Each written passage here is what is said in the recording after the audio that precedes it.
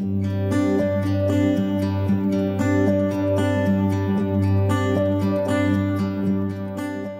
State Representative Russell Weber. I represent the 26th Legislative District.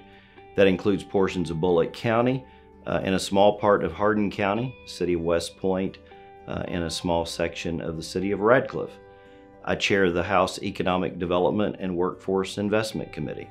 Presently serving my third term as chairman of that committee. I'm looking forward to building upon the work that we've done in the House Republican majority over the last 7 years, building on that and moving Kentucky forward.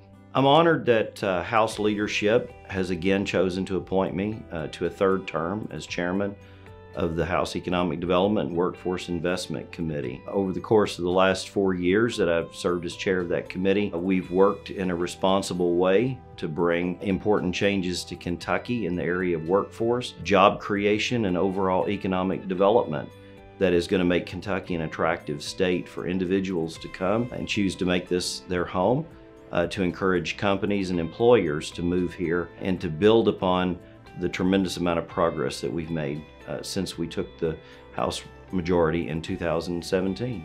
In 2013, I was appointed as a minority member to the Economic Development Committee. It did not carry the same name that it currently has now, but it encompassed the same scope of work.